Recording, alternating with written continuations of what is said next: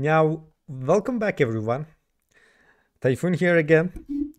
Now, in this lecture, we will explore how you can personalize and expand Ghidra's interface to suit your workflow, as well as uncover some of the more powerful but sometimes hidden features of the Ghidra offers.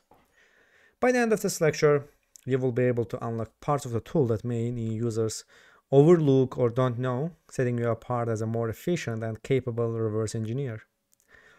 Now, Ghidra's layout is well organized, as you've seen in previous lecture, but it doesn't have to stay that way. You can fully customize the interface to match your preferences. Now, let's start with the basics here.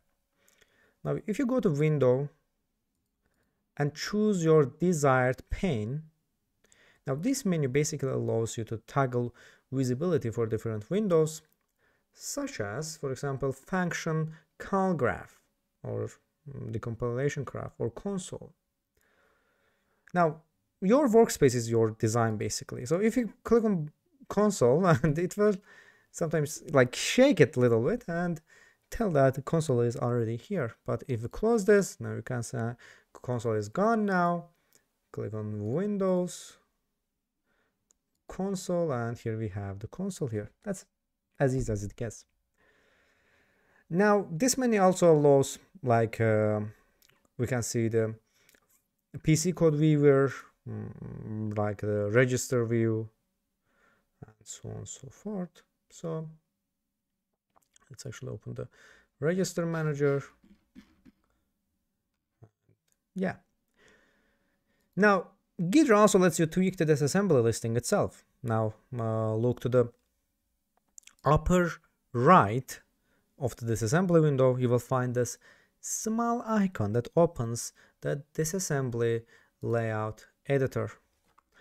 And if you look at this, you can see here that you can add or remove fields like this address, if you want to add this address here, or opcode settings. You can move it like that, or we can also choose the operands to make it more on the left side of the bytes. Yeah, but this is best. The default is best always. Is best, but it's good to know.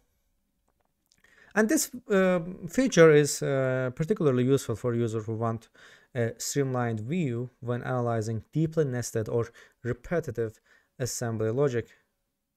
And as you can see here, that's it.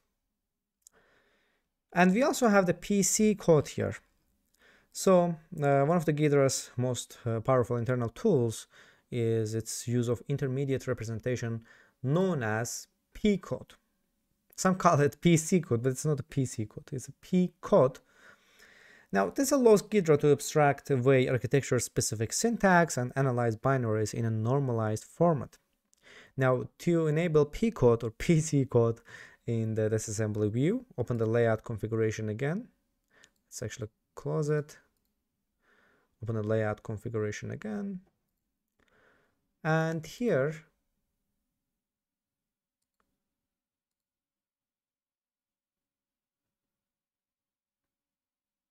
oops, yeah, here, functions, plate, adds to the brick. Now we can instruction and data. And here in the PCode, let's make it on the left side of this file.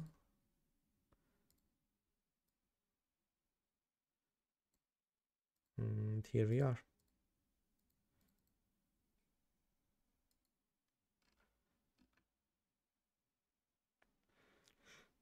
Now, PCode is not the most human-readable format, I can say that, but it is ideal for scripting and tool development, especially when creating platform-independent logic.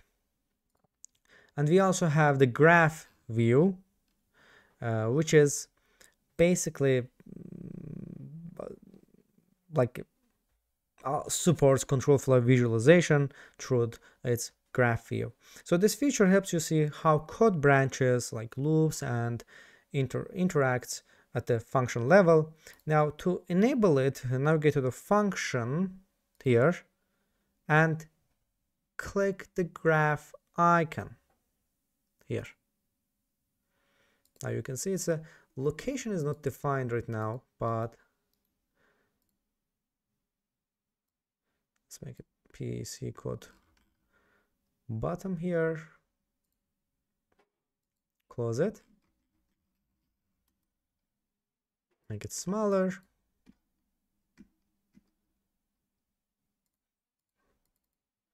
go to data part and graph. Yeah, it's undefined now.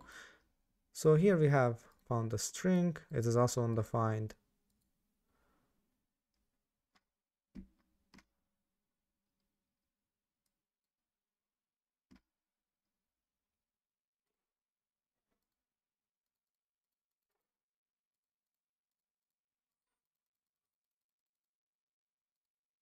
And here we have the graph, basically.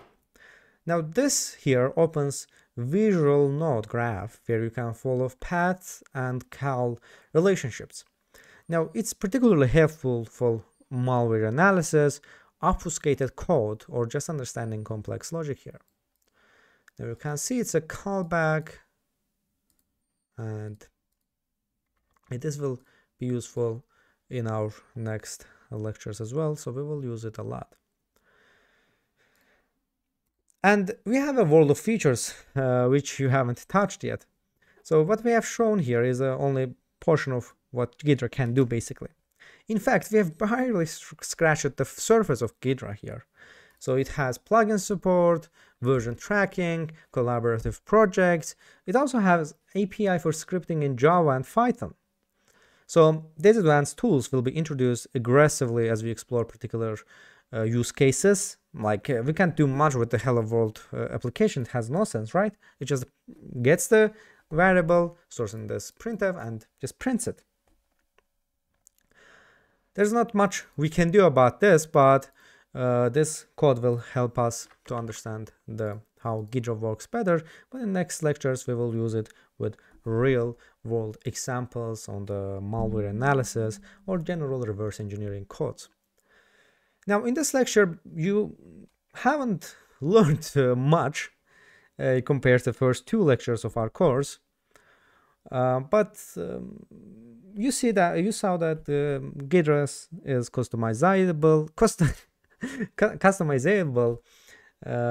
which will be useful in particular cases. You also learned how to modify the disassembly listing and enable the PCode. And we used this graph here, you can see. And here you can see we have a lot of graph. So if we make it, now you can see it's a D word, basically print, gets the hello world, prints on the here. It's a signal call. Yeah. Now these features are the building blocks of your personalized Ghidra workflow. Mastering them will allow you to reverse engineer with more speed, precision, and insights. Now thank you for watching. In the next lecture, we will dive into the Ghidra scripting, how to automate tedious tasks, build your own tools, and level up your reverse engineering game with Python or JavaScript. Not JavaScript again. Java-based scripts.